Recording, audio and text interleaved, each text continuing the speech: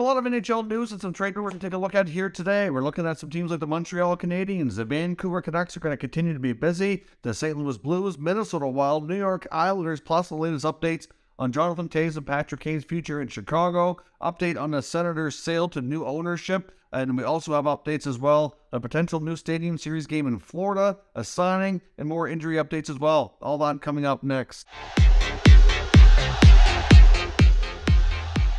So welcome back to another video here at Top Shelf Hockey. As I mentioned, we have a variety of NHL news and some trade rumors to take a look at here today. Let's get started first with another signing out of Nashville. We've had a couple of Nashville signings here recently. They've signed forward Thomas Novak. He's appeared in 20 games for the Preds this year, putting up 11 points. He's getting a one-year, one-way contract this time because he's currently on a two-way deal, valued at $800,000. So it's obviously a contract well-earned. Another player who's kind of worked his way up, a little bit of a lesser-known player, gets himself a one-way deal for next season after some hard work this year. We also got reports today from Kevin Weeks, and Elliot Friedman's touched on it as well in his latest 32 Thoughts column, that the NHL is considering a Stadium Series game in the state of Florida. As I mentioned before, we've heard rumblings about a potential outdoor game of some capacity in Florida, but obviously, like, weather and the warm temperatures are certainly a concern. It's not like they can't pull it off. They've had outdoor games in warmer climates before, so it can be done. I'm sure there's a little bit more risk involved and a little bit more work compared to some colder areas, but it obviously would be expected that it would be the Lightning against the Panthers, and it would be at a different stadium in the state of Florida. So it looks like that might be something that we might see for next season, so we'll have to stay tuned. Details have not been confirmed by the NHL, and that's just the latest rumblings from behind the scenes here so far. One injury update as well. The Vancouver Canucks are going to be without forward Jack Studnicka for a little bit. They're currently on a road trip after the All-Star break, and they've sent him home because apparently he's been quite ill, dealing with some sort of non-COVID illness, and he was bad enough that he needed to be put on an IV. So obviously that's usually, not a good sign that you're able to, keep food and fluids down. So obviously, he's not doing well. They sent him home so he can properly recover and rest. It will be off the roster for at least the remainder of the road trip. After that, I'll have to wait and see how he recovers. So hopefully he's doing better soon. The Canucks also have some other news here. Of course, we've heard rumblings lately from a few different media sources that President of Hockey Operations Jim Rutherford has been kind of regretting taking on that job and might already want out. Of course, that came from big media outlets like Sportsnet. Now, he is denying that publicly for the first time since those reports have come out. He's denying all reports that he wants out. I think he's clear that he probably understands that if he resigns from this post, given his age, how things went, is probably the end of the road for him. It might be the end of the road for him, regardless of how long he stays in this role with the Canucks. I mean, like I said, just given how long he's been around and given his age, hard to say how long he'll keep working in the NHL. It's probably not the way he'd want to end his managerial career in hockey. So clearly things have not gone the greatest there. I think he has some probably regrets over how the whole Bruce Boudreau coaching thing was handled. I know at least he seemed that way when they had their press conference after Kakko was officially announced, officially hired. But for right now, he's denying that he wants out. I suspect he sticks with it for at least a while. We'll see, though, how things go. I do know from other reports we've heard over the years, is just from a lot of rumblings from Vancouver media and different people that have talked and had inside connections, that the ownership there, Aquilini, is really difficult to deal with. And of course, in his role as president, he would be the main buffer between hockey ops and ownership. So clearly he would deal with the ownership a lot. And I'm sure that's not an easy task. But that was kind of set up for to be a problem, in my opinion, from the get-go, where Aquilini hired the coach himself before he hired a new GM or president. So, that's usually not a good way to go about doing things. Now, we also got more news from the NHLPA and their new leader that's expected to come this week. We have more updates. This one was from Frank Saravalli earlier, saying that, of course, because a few days ago there was rumblings that it was going to be Marty Walsh who would take over for Donald Fair. Now that's more confirmed by Frank Saravalli, saying that he's expected to be named the new executive director of the NHLPA, likely as early as the end of the week. Currently, of course, he's in the U.S. federal government as the Secretary of Labor, and he's expected to resign from that post, which I've seen in other political accounts talking about this on Twitter with a mention that he is expected to vacate his position there. Now, there's been also some concerns that have popped up on Marty Walsh as the director here as well. Of course, he's been in politics a long time, also has a union background, which is why, that skill set and experience makes a good sense for the PA to consider him for this job. But he, at one point, was the mayor of Boston. Of course, Bruins owner Jeremy Jacobs donated to his political campaign. So did John Henry, who was the owner, one of the principals with the Fenway Group, the Red Sox and the Penguins. So there's obviously a couple of NHL owners that have ties to this guy. He certainly, he's there to represent the players. So it could create a potential conflict if there's too many relationships with ownership. On the NHL side, you're representing the players, you're negotiating against them. Is he going to have their best interest at heart? They're certainly trying to avoid a big mistake, because I know for a fact that there's a really, if you look at the business model, and you look at it compared to other major professional sports, other like athletes in football, basketball, baseball, their salaries and their earnings, everything have grown at a way higher rate than hockey players have in the last 20 years. They certainly have a lot to be concerned about for the future, in my opinion, and they certainly don't want to have another scenario like they had with Alan Eagleson all those years ago as well. So they need to make sure they get this right.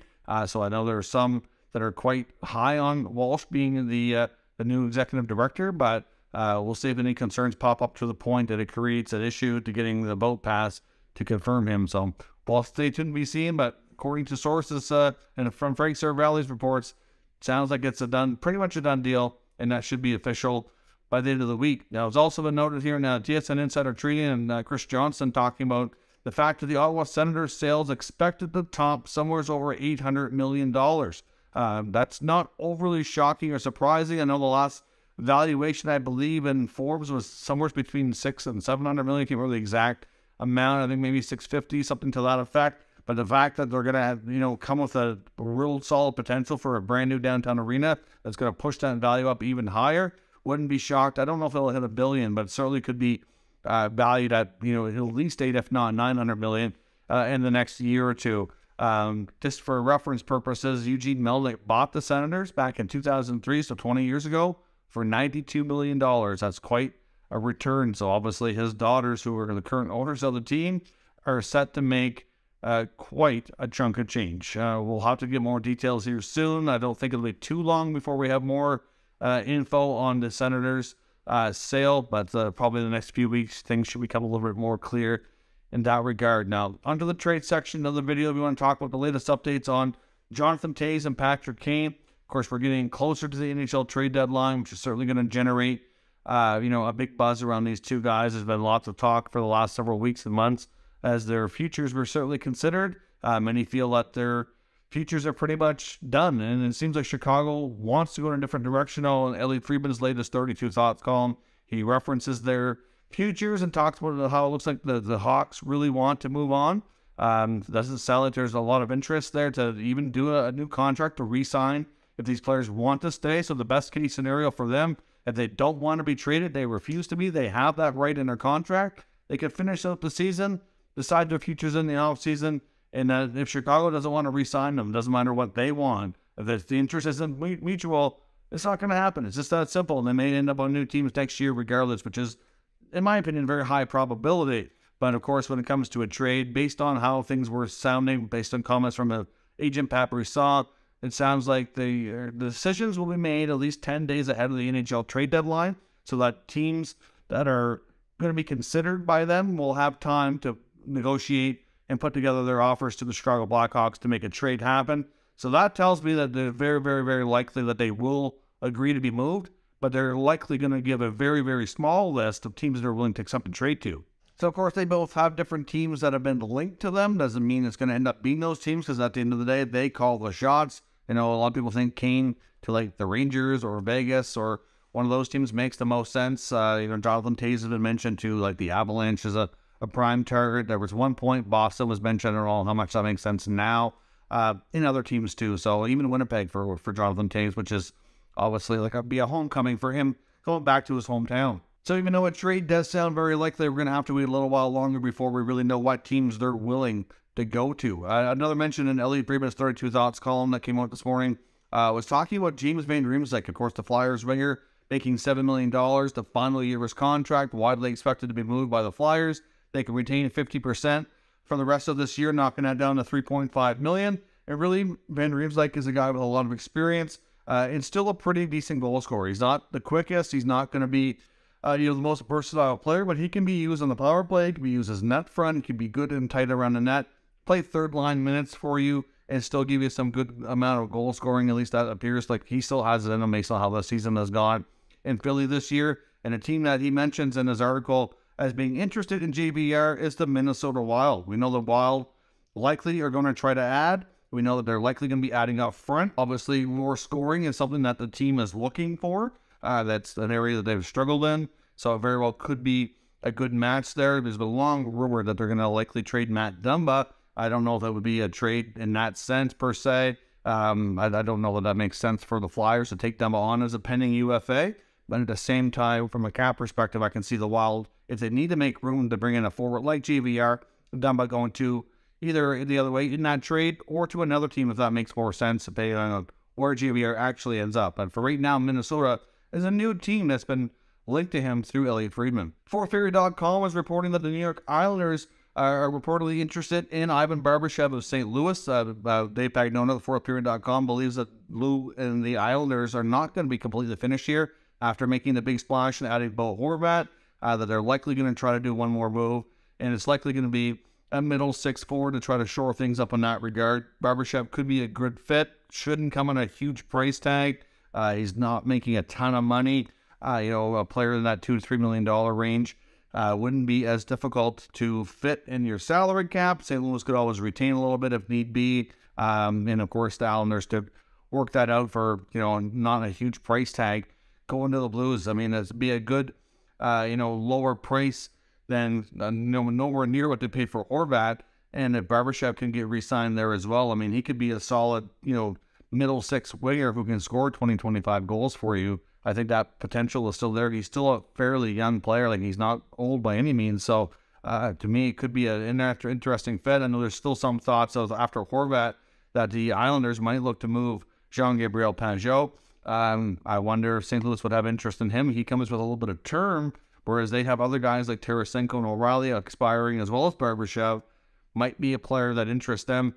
Maybe that might be a fit that we might see. Frank Saravalli is also reporting that another team to look out for when it comes to Brock Boeser out of Vancouver might just be the Pittsburgh Penguins. The Penguins certainly are looking to make a few changes. Ron Hextall's been quiet, hasn't done a whole lot. They want to go for it every year they can with Letang, Crosby, Malkin in the mix there. You know that they're going to be making additions to try to set themselves up to be as strong as possible. I know one area of concern, certainly goaltending and Tristan Jarry staying healthy. I don't know if we're going to see a goalie move, though, ahead of the playoffs.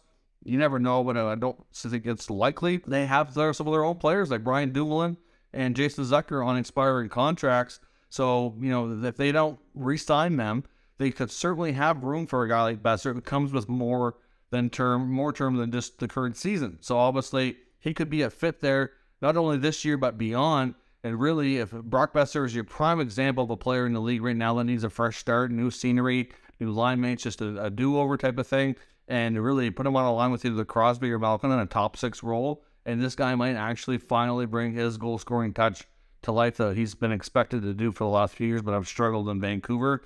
Don't know what the price tag would be. Probably a scenario where they're going to probably be able to get him cheaper than you ever thought you could get Brock Boeser, given he's not producing at a high enough level. I don't, between that and the contract, if the Penguins are going to take on that contract, I don't know if Vancouver would retain a little bit. They might if the offer is good enough, but it's a scenario that does make some sense. I think Frank Saravalli is onto something here. I think Boeser would be a terrific fit on one of those wings with Crosby or Malkin. Probably with Malkin more likely would be where they'd want to play him.